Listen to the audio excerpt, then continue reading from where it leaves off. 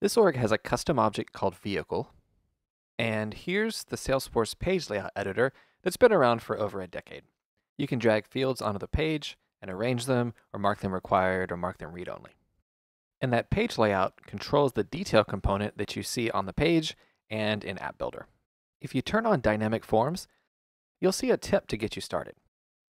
It's telling us to click on the detail component and then the Upgrade Now button. There's a wizard to walk through converting the existing page layout into the new Fields component and putting existing field sections into an accordion.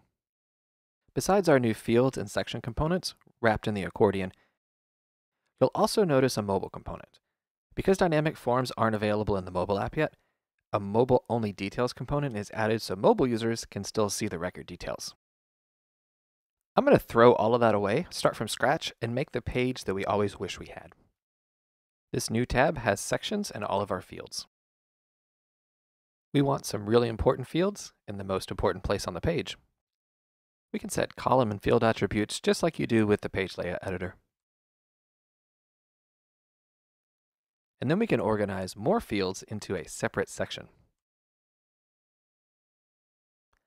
Because this is using App Builder, there's some cool new capabilities, like using the visibility filters you already use for components, but at the section or field level. For example, let's say one checkbox should only show up if the other checkbox is checked.